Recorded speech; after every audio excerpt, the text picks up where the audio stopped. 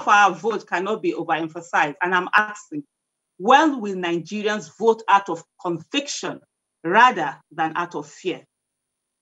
One of the common phrases one hears during election period amongst the electorate is, I don't want to waste my vote.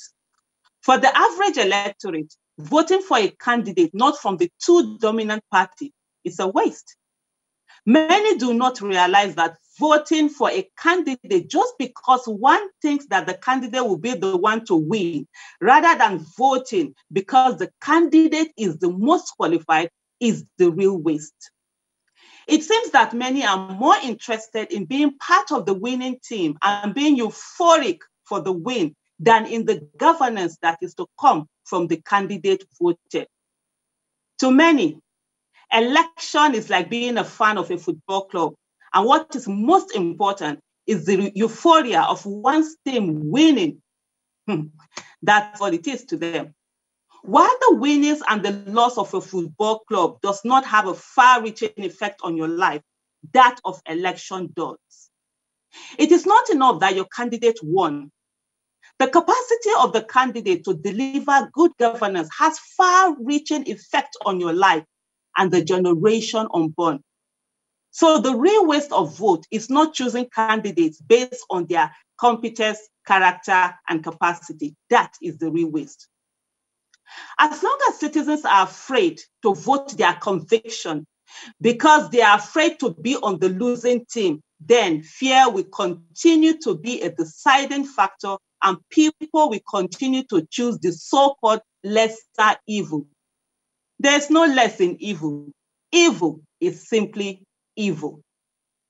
It is time for Nigerians to leave behind the shackles of fear and dare to choose the best rather than lesser evil. It is time to begin to choose the most competent candidate rather than the candidate that is most likely to win.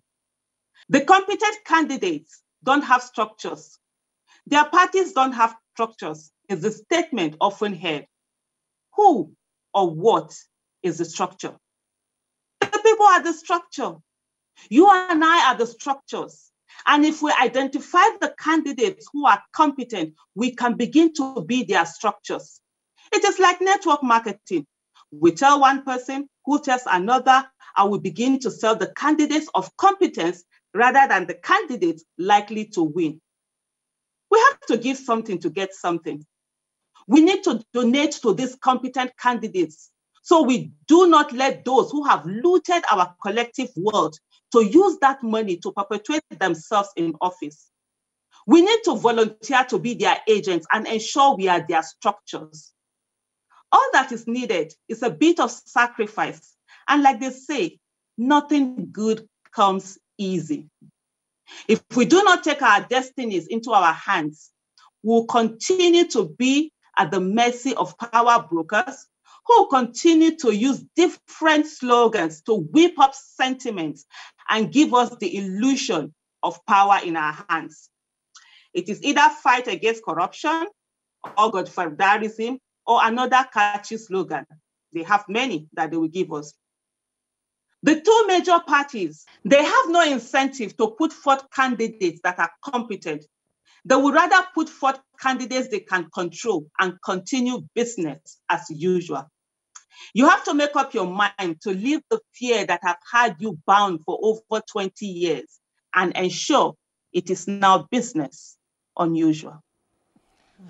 Yes, quite very catchy words there for me. I completely, this had been my conviction. But I also have a problem with the political parties. Okay.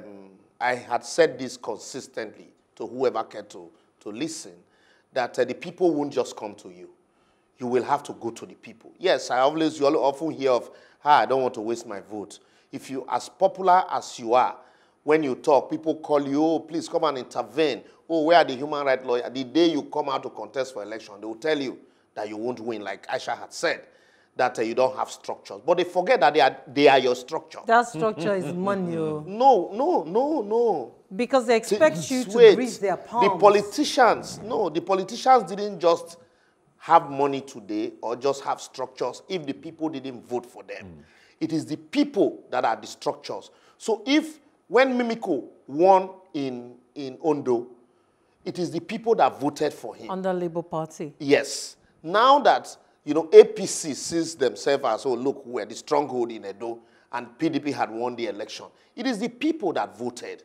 It is the people that are those structures. And like she has said, it is when, like we say in Wari, uno takunu, mouth, 10 mouths, that, structures, you build structures.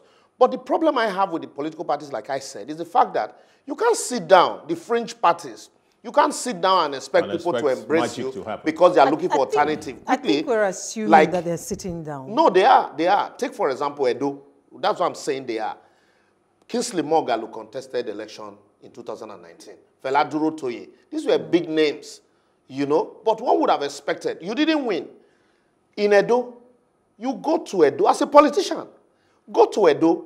Start to galvanize the people to support your candidate. What if they didn't have any strong candidates in that place? How will you are a politician who hope to be a president? About backing a candidate, they have opinions, yes, about topical issues that are going on in the polity.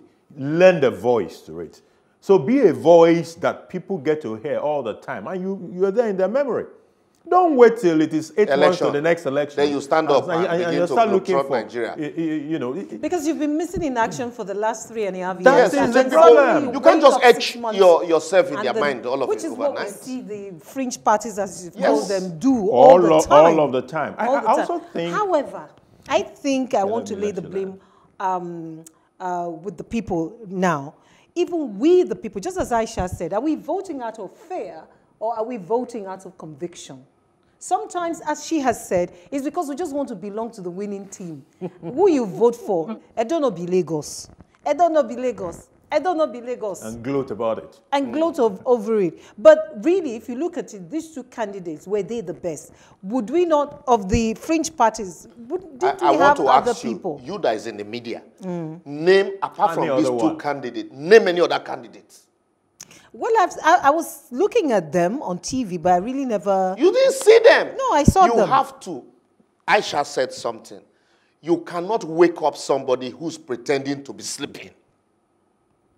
It's deep.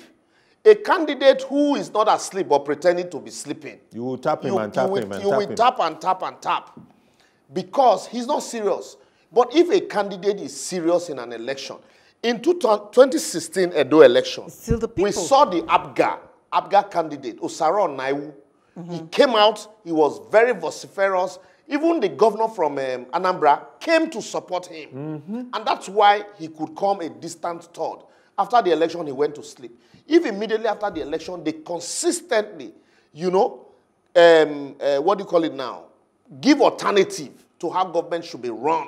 Like Abgad at the national level. Be in the face of the people. Which was what Alhaji Lai Mohammed did, which was what PDP, for APC, that got them there. did in Edo State.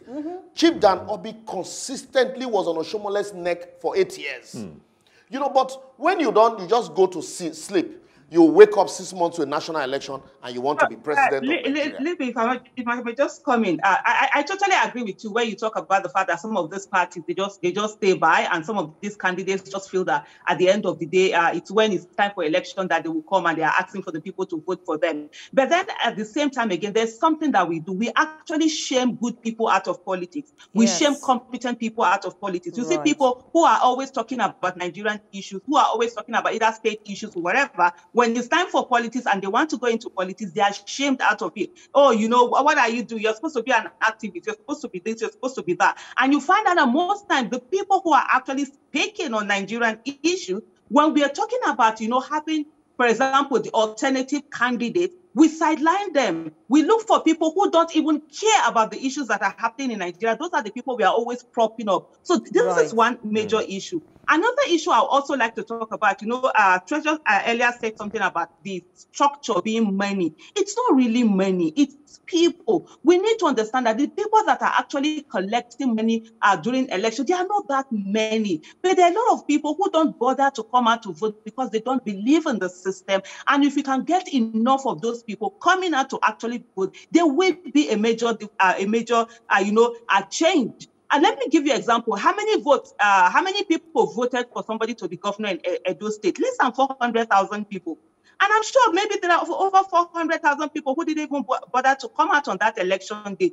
These are some of the things that we need to do. At this moment, we have an unusual situation. Right. So we're supposed to praise. We're supposed to turn things upside down. It's no longer a moment of that we say, oh, let's just wait by this time. Whichever candidate comes in, we decide. Let's begin, even we ourselves, look for these candidates right now. By now, we should know who are the people we want at the National Assembly, who are the people we want in all the states. Aisha, you have taken over the discussions from us. And begin to it is your script. It is your script.